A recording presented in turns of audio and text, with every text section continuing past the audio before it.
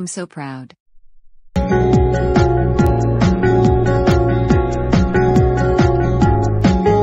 Hello, Jane. Hi, Tom. The state exam results are finally back and you have done a great job. Your students have scored very high. Your lesson plan really worked. Keep doing a great job.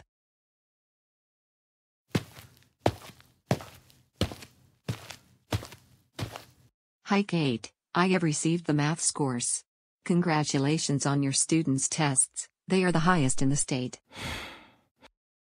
Those are not the real test scores.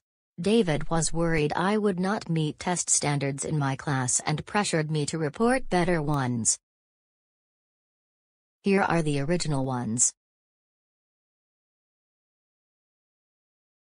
I just wanted you to be proud of me, but I realize I was extremely wrong for doing this. I will get back with you.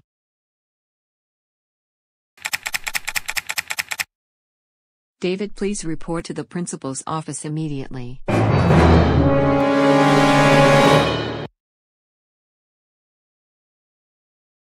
Your goals were out of reach for both teachers. The students do not have enough motivation to perform that well. Tom was capable of reaching set goals without cheating. Look at his scores. And you didn't even give Kate a chance to show you that her scores were high enough as well. Wow. That's amazing. I apologize for my actions and I hope you give me another chance.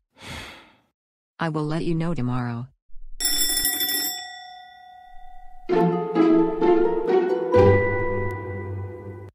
Good morning. May I speak? Yes. I have known Kate for 12 years now. I was worried about the amount of pressure being put on testing. The last time grades were slipping, Kate's students scored 1 point below the mark.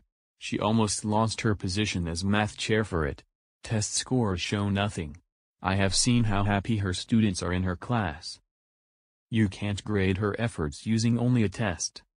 I was not going to let my friend and colleague lose her position because of a stupid test. Punish me however you see fit, but Kate is not to blame.